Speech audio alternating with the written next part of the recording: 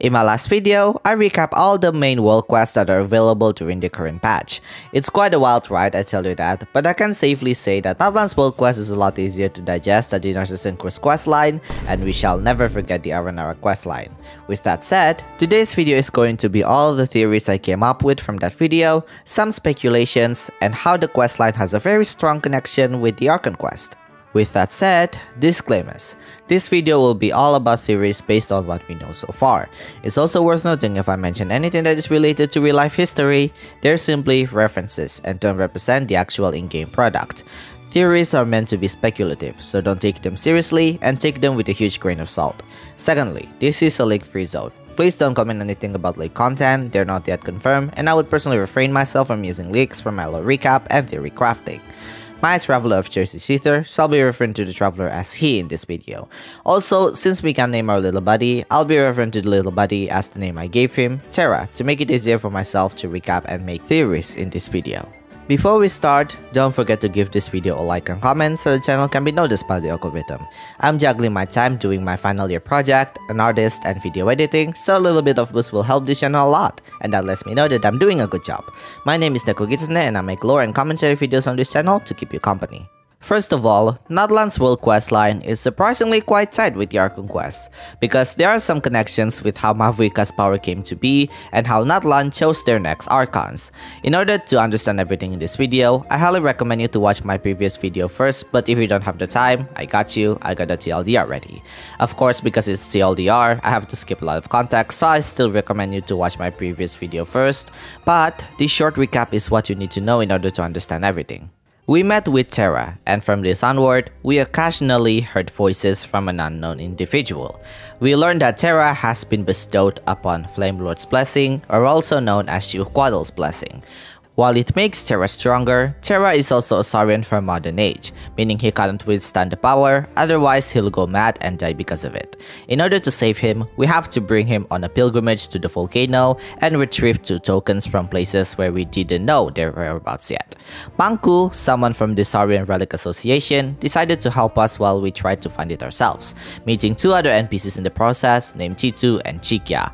While we didn't find the whereabouts, we did learn something important from them. In Titu's case, we help him seal shadow pins in Sulphur's veins in order to prevent the abyss from escaping, while also learning the origins of something called iridescent inscriptions. Basically an ancient dragon language before Natlan is governed by the Pyro Archon that current Natlanis do not understand but able to use them to some degree. In Chikya's case, we help her to get to the upper sanctum, or also known as Hanan Pacha, to help her dip into a hot spring infused with phlogiston. While doing her quest, we learn of an important figure named Waxaklahun Ubah, or also known as the Sage of the Stolen Flame, who stole the seed of phlogiston from the Great Dragon and taught humans how to use them. Because of this, we learned that humans can use phlogiston and created something known as the phlogiston engravings, a language for humans to understand by using phlogiston. We can safely say that iridescent inscriptions become phlogiston engravings after the Sage taught humans how to use phlogiston. The Sage is also the one who created the upper sanctum. After helping these 2, we then approach Manku, who found the location of the first token, which is at some ruins near the Sulphur's veins. We explored the ruins and learned that both the Sage and XBALANQUE'S made their vows to create new age of harmony for both humans and Saurians. XBALANQUE is the first human who can use phlogiston and became the Archon after he defeated a huge black dragon. After we cleared the trials created by the Sage, we earned the first token, and our next stop is to find the second token that is in a place called Natlan, the first city ever created in Natlan, and is near the Flower Feather clan on the western side of the map. This is where the 5.0 Natlan's major world quest ends. Now let's get into some theory crafting. Waxaklahun Ubah, or the Sage of the Stolen Flame, is obviously the person who talked to us when there's a golden inscription that we saw, and is one of the biggest highlight of this patch's biggest figure. Considering that he is the one who talked to us, my theory is that there's a possibility that he is either still alive or his consciousness still remains until this day. It's important to note that he himself is a dragon. There are many people that say that he is a human, but I can assure you he is a dragon. This has been confirmed in the world quest and the Obsidian Codex. The game doesn't necessarily mention why he decided to steal the seed of phlogiston and teach humans how to use them, but we do know that he did what he did because he is interested in humans, and that's that. At least, that's according to the Obsidian Codex, because there's actually more than that. In order for me to explain more about my theory just now, we have to talk about the timeline of Waxaklahun Ubah first. Thanks to KlemenTime for making an amazing video for the timeline. We learned more from the weapon essential materials and craftable weapons that Waxaklahun Ubah completely had it with the Dragons of Volta's antics back then, because they used humans as sacrificial lambs and as prisoners. Because of this, he decided to steal the seed of Phlogiston and teach humans how to use them in hopes that a new era of both humans and dragons living in harmony will be born. This does become the case at some point after Waxaklahun Ubah and XBALANQUE'S defeated a dragon named Xiuhcoatl, and this dragon is the same dragon from the mural Terra saw during the world quest. Now, how do I know this name? Because he is mentioned in the records of Hananpacha, a scroll that you can find in the Science of the Canopy, and the story in that scroll is quite aligned with the lore we received from the world quest. I'll talk more about Xiuhcoatl in a second, but the point is that Waxaklahun Ubah, to me, is still alive, because at one point after XBALANQUE'S died, the city of Natlan, or also known as the Cinder City, was taken over by a king named Archon, or you may know him as the Sacred Lord, who eventually, according to the Unfinished Reverie, became corrupted. During this time, he became known as the Tyrant King, who wanted to kill Saurians because of his deep hatred, and even ordered the humans back then to sever their connection with the Night Kingdom. This caused Waxaklahun Ubah to be very disappointed with the humans to the point he left the city for good. The game never mentions Waxaklahun Ubah to have died, but he left Natlan because of his disappointment. However, considering that he is the one who talked to us during the world quest, I believe that Waxaklahun Ubah is still alive, and perhaps we might even meet him in the future. Dragons are long-lived species, according to the lore so far, because even a Pep is the only original sovereign, if you will, that is still alive until this day, with Nibelung, who is presumably the youngest sovereign that is alive now. We probably won't meet Waxaklahun Ubah's body directly, but perhaps a soul of his, like how we meet Elinus in the form of Melusine. Now, I know that Xiuhcoatl is the Pyro Sovereign, but at the same time, the game doesn't directly confirm that he is the Dragon Sovereign. Still, I do believe that Xiuhcoatl is the Sovereign, because for what reason XBALANQUE'S tries to defeat him if he is none other than the Sovereign himself, and even revived from Xiuhcoatl's body. Even though Pakal doesn't directly mention it, he did remember a tale where the Pyro Archon became the Archon after the Pyro Dragon Sovereign died. Combine that with the tales we found in the records of Hananpacha and in the world quest, this clearly suggests that Xiuhcoatl is the Dragon Sovereign, and currently he is dead. But of course, this information is still rather ambiguous, so I would suggest to take it with a grain of salt, since the game doesn't really confirm that he is the Sovereign yet. But the hints do clearly suggest that he is one, so let's assume that Xiuhcoatl is the Sovereign for now. At one point, I believe that the Pyro Sovereign could probably be reborn just like how the Hydro Sovereign was dead, and now reborn as Nibelung in the form of a human. But I also think that might not be possible because resurrection is a common theme in Natlan, and it is the main theme within the Archon quest, where the rite of resurrection is literally trying to revive someone who has fallen from their battle against the Abyss. Combine that with the information we got from Nibelung, how the dragon's powers are the basis of the Archon's powers, it is not possible that Xiuhcoatl is able to revive himself, because even Nibelung cannot give the people of Fontaine true human blood until Focalor executed herself in order to return the Hydro Sovereign's authority over Hydro. Considering that Xiuhcoatl lost his authority over Pyro and is now in the hands of the Pyro throne, there's no possible way that Xiuhcoatl is able to revive himself. Now I can see why some of you think that my theory on this is bogus, but this is actually already explained to us all the way back in Inazuma. Shocking, I know. More specifically in Enkanomiya, where we first learn about the prophecy behind Nibelung's reincarnation as the next Hydro Sovereign in the form of a human. Once again, Enkanomiya is still relevant until this day, like literally the most basic of all things that is Tevat. In the 4th volume of the Byakuyakoku collection, 2 volumes after the Book of Sun and Moon, we learn that Fishaps will place their seed onto their next descendants, which is quite aligned with how the Hydro Sovereign reincarnates themselves, right? However, none of this indicated to the element of Pyro, meaning that Pyro bishops, or perhaps in this case Saurians, are unable to place their seed to their next descendants. And I believe this is because the power of resurrection is now lost and in the hands of the Pyro Archon. Either that, or they just don't have this sort of power in the first place because they are initially able to resurrect themselves but unable to do it anymore for the same reason. Because why do they need to place their seed to their next descendants if they can just revive themselves as the same person? This is literally the same thing we learn in the Archon quest, where the Rite of Resurrection literally revives people from falling on the hands of the Abyss, and they are revived as the same person. With that said, I don't think we'll ever meet Xiuhcoatl. He lost his power and there's no possible way we can meet him. However, if we can't meet him as a living being, we will probably see his corpse at one point. Whether it's in the World Quest or in the Archon quest, I do believe that his corpse is inside the volcano. My theory is that sovereigns are perhaps extremely long-lived species, or perhaps one can say that they're immortal. Ubah being the proof of this because she is the only original sovereign that still lives till this day. In case of Hydro, Nibelung is the Hydro sovereign, but at one point, the previous dragon was able to maintain this status by placing their seed to their next descendant, and Nibelung is the byproduct of it. There are some theories that Ashtaha is the Geo sovereign, and there are very strong evidences that he could be one of them given the proof from the dialogues, referring to him as the Dragon King in other translations, and this title is always used to refer other dragon sovereigns. But until the game confirms it themselves, this still remains a theory.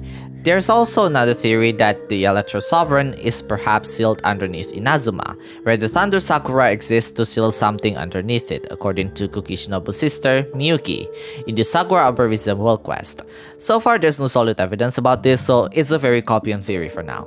As for the Anemo Sovereign, we might learn more about them during Durin's revival, or when they release the second story quest for Fenty. The point is that all sovereigns seems to have some kind of existence in them despite no longer wielding their authority over their respective element, and Ubah did say that the dragons either hide or live together with the humans.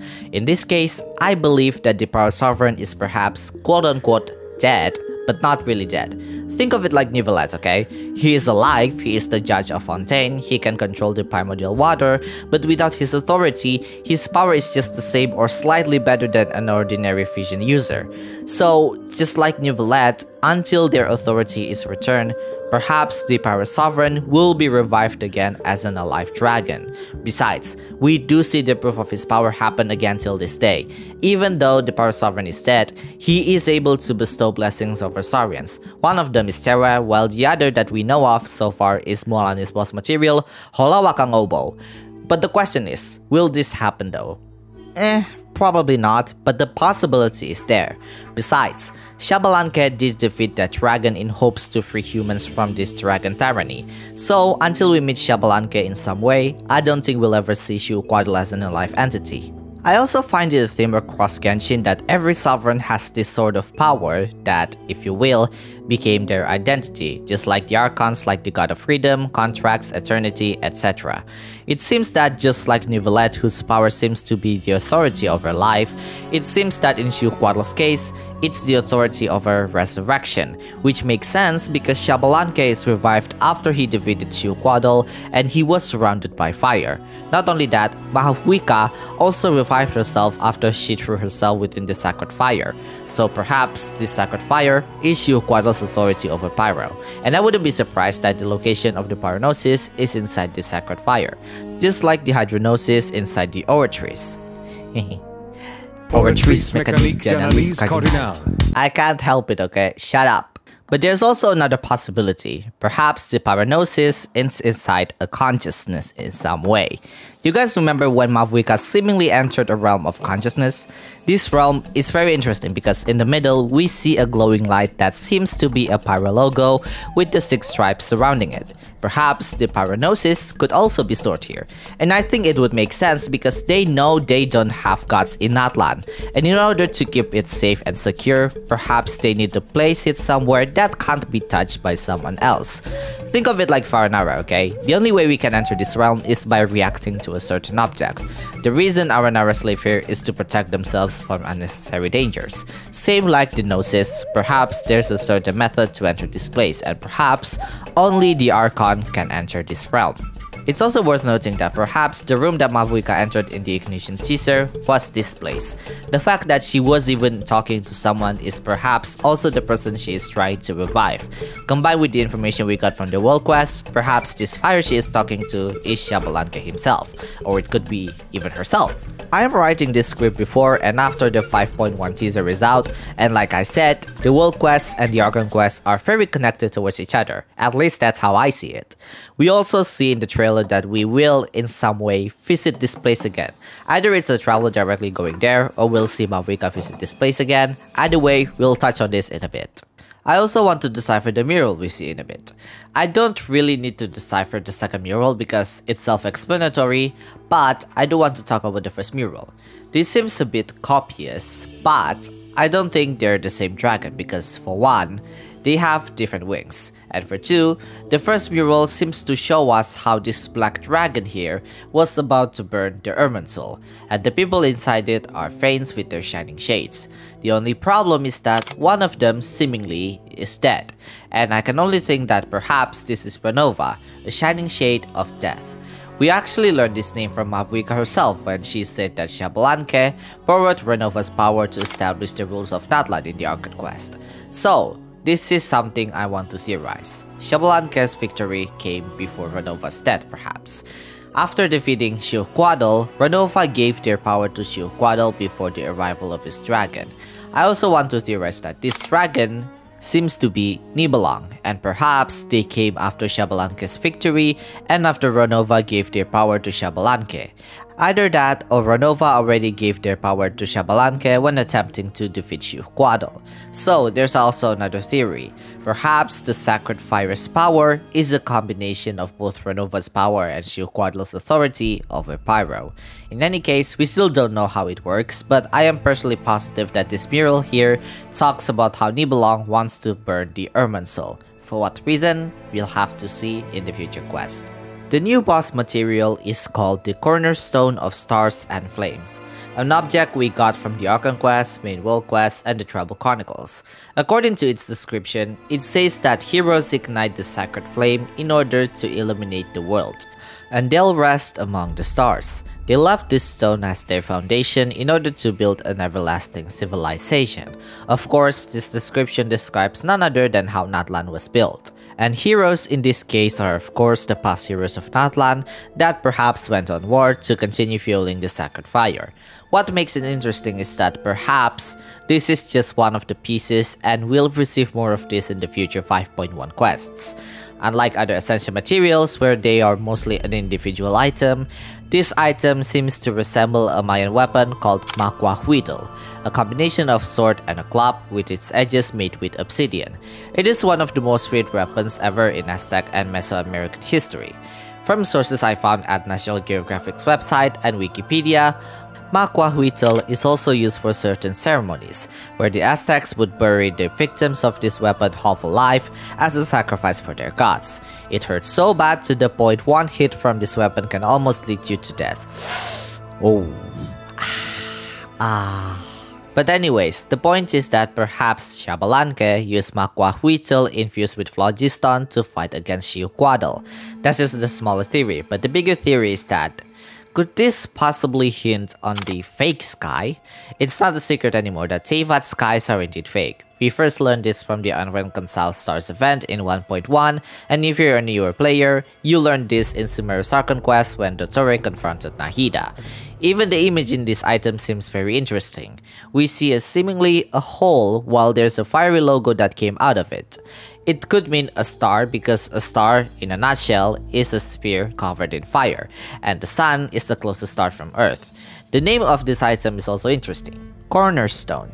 Synonymously, cornerstone is also the base, the basis, the foundation, or the interesting one, the first stone. Ever since Simulanka, I always believed that Natlan could be in some way very close to the borderland of Teyvat, and after we did the world quest, this solidified my belief that Natlan is indeed the borderline. Given that the billet series of Natlan is called Borderland Billet, and also the nation that is often invaded by the Abyss, I wouldn't be surprised that Natlan acts as the defense line for Teyvat.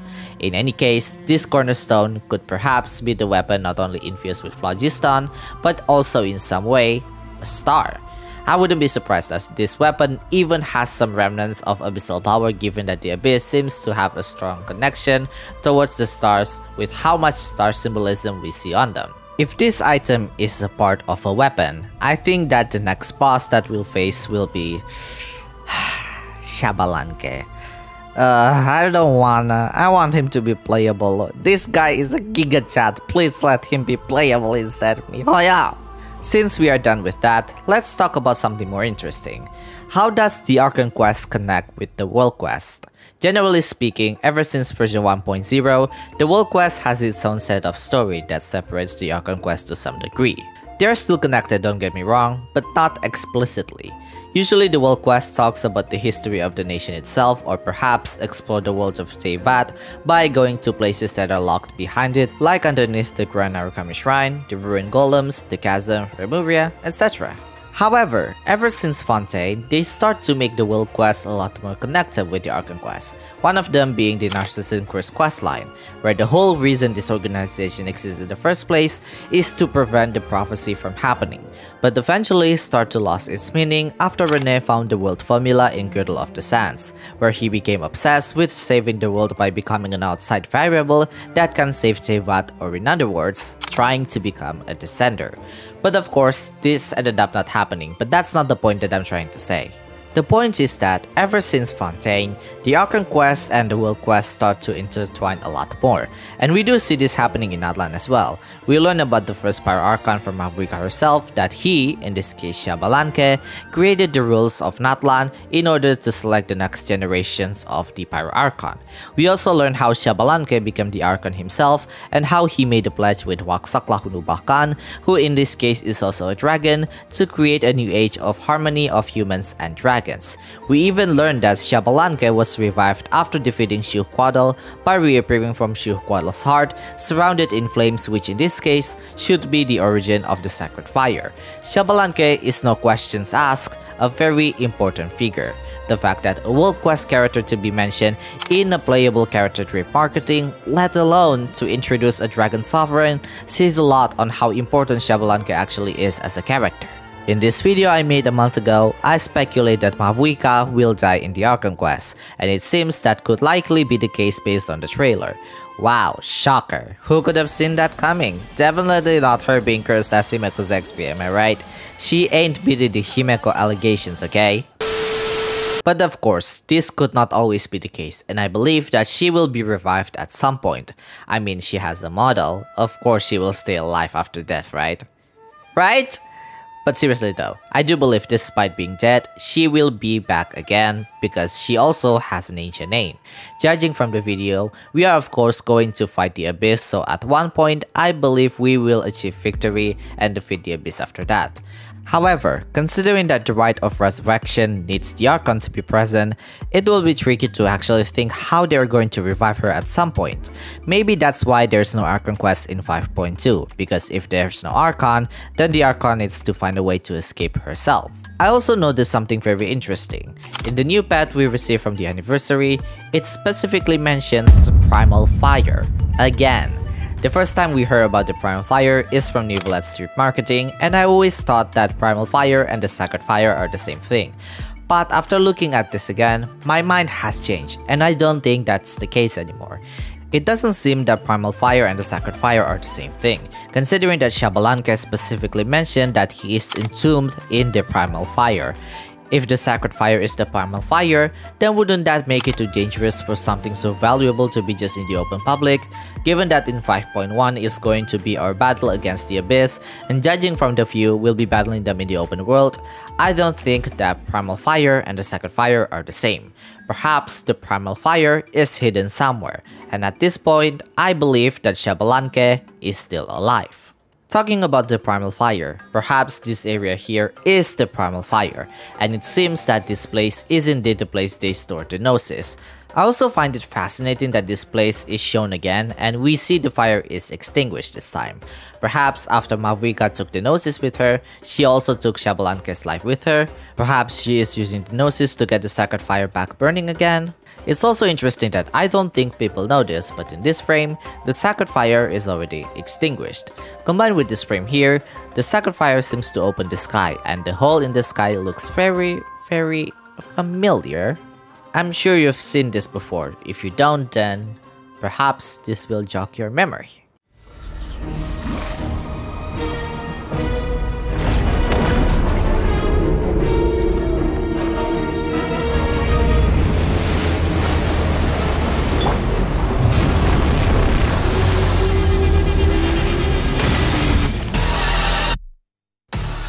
In a nutshell, we have visited what is beyond the sky, to some degree at least. Whatever this place may be, it is definitely connected to the all-devouring narwhal. I also find it interesting that in this frame, presumably Oreron also said his soul is temporarily restrained by us and appears to have become more fragile in the process. Of course, this could refer to many people, and in fact, it could even refer to Oreron himself. But the thing is, whoever states that statement says soul, which means the person they are referring to is probably not alive anymore, or in a state of life and death. Perhaps it's in Xiuhcoatl's travel chronicles, perhaps it's talking about someone else, who knows? But the fact that this statement someone refers to this person is being detained in some way makes me believe the only person I can think of is XBALANQUE'S. I also mentioned in my last video that I don't think Mavuika has told us the full story of her plan, which definitely aligns with what Capitano said. Considering that the VIII perhaps is going to help us in war against the Abyss in this frame, this also confirms one of my theories that Capitano is in fact not the villain in this current Archon quest. This also confirms one more thing: the Abyss Order and the VIII are not in some type of way working with each other. I know that people already know this by now, but it further solidifies the point that because if they're working together, there is no way that the VIII is going to help us battling against the Abyss, because while the Abyss is not the Abyss Order is part of the Abyss. In any case, I personally believe that this is where we start to learn more about Mavuika's true plan, Capitano's identity, the truth behind the fake sky, and we might even learn more about XBALANQUE or perhaps even the Sage of the Stolen Flame himself. I'm excited to see the new version, and in the meantime, I'll be here as your quest recapper and your lore theorist. Before I end this video, I want to mention something very interesting mentioned in the Obsidian Codex artifact set. According to their Goblet of Unithem, it says this: on that day, the living corpse on the throne would spit forth flame that could stain the sky red, and the new king would receive the primal fire as a tribute to them for ascension. On that day, the dragons would once more bow before the overlord of two worlds, and the knowledge of the countless years of civilization would be open to him. For it knew that the vows in the shadows were not far off. Indeed, they still hid in the night's deepest depths, waiting to strike a final blow. For it knew that neither the gods in the heavens nor the high king among dragons would suffice. All knowledge and strength had to be gathered before that day came. From how I see it, it's clear that XBALANQUE has planned this preparation of war per se from the very beginning. He knew how strong the Abyss actually is. They're so strong that he confidently believes that not even the heavenly principles or Nibelung himself can defeat the Abyss. This makes a lot of sense, because Nibelung himself tried to attack the heavenly principles again by using the forbidden knowledge, and this power also came from the Abyss. If you ask me, perhaps Mavuika already knew this was the plan from XBALANQUE himself. Gather as many resources as possible before the Abyss invades Natlan once again. Whatever it may be, it is clear that both the World Quest and the Archon Quest are extremely intertwined. And how will this go on? Well, we'll just have to wait and see for ourselves later. This video is a bit shorter, but I do think I have said most of my points in this video. With that said, I'll be talking about Kinichi's Tribal Chronicles recap in my next video.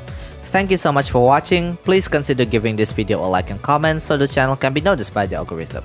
Don't forget to subscribe to the channel if you haven't already, and I'll see you guys on my next video. Ciao, mata!